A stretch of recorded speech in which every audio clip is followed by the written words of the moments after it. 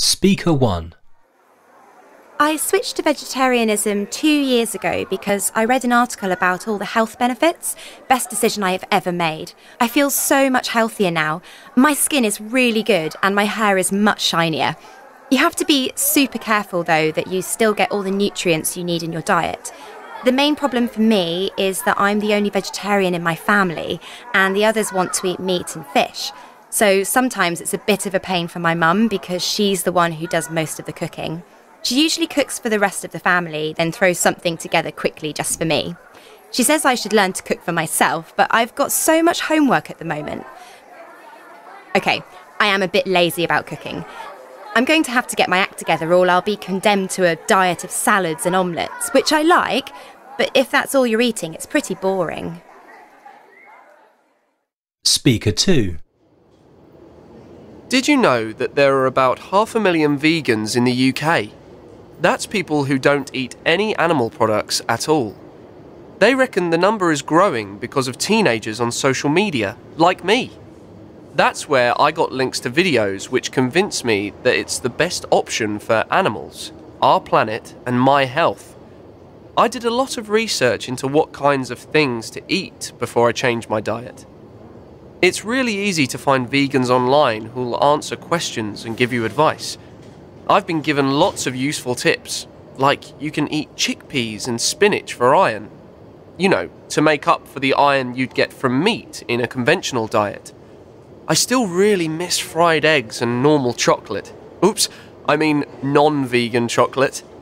My family have been supportive about the change, but I get teased a bit at school. Some people think that being a vegan is weird. Luckily, I've got a lot of friends who tell them it's cool. Speaker 3. I gave up eating meat a couple of years ago because at the time I was following a celebrity who was a veggie. Stupid reason, I know, but you see beautiful, glamorous people on Instagram and you want their lifestyle, so I became a vegetarian. I don't miss meat, but I still eat fish sometimes, which sort of isn't really allowed. My main problem is that I'm not too keen on vegetables. My dad finds that hilarious. He's always going, "How can you be a vegetarian if you don't like vegetables?" I do like chips though, and tomato ketchup. They're made from vegetables, aren't they? I don't eat that much fruit either, apart from bananas. Anyway, but because my diet is a little on the unhealthy side, I take multivitamins every day. I also try and avoid rubbish like fizzy drinks and sweets. I don't think my diet's so bad. I feel pretty healthy. Speaker 4. My whole family's vegetarian, so if you're brought up that way, it seems perfectly normal. My parents are both good cooks and we had a very varied diet. We ate lots of international dishes, Italian, Indian, Middle Eastern and so on. I never really missed meat or fish, except when I went out with friends. When I was young, I remember lots of birthday parties in hamburger places. That was a bit tricky. When you're young, you never like being different. But later, quite a few people in my class at school became vegetarian, so I was no longer the odd one out. Anyway, now I've left home, I keep having lapses. I wouldn't admit it at first, but I have tried meat a couple of times and I'm getting to really like fish. I feel awful sometimes, but I love food and I want to experiment with everything. I haven't told my mum and dad. They'd be shocked. Speaker 5.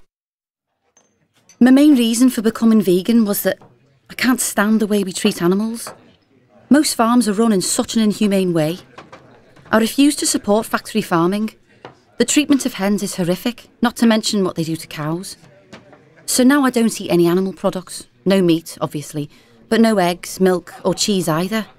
And I don't eat fish, of course. When I first started to be a vegan, I found I was getting tired all the time. So I went to see a nutritionist and she said I wasn't getting enough protein. Now I'm a lot more careful and I eat lots of different nuts and seeds and pulses, you know, dried beans, chickpeas and lentils. It's a bit time consuming, buying and cooking special things, but now I feel really good. My family think I'm a bit weird, but they're gradually coming round to my lentil and rice specials.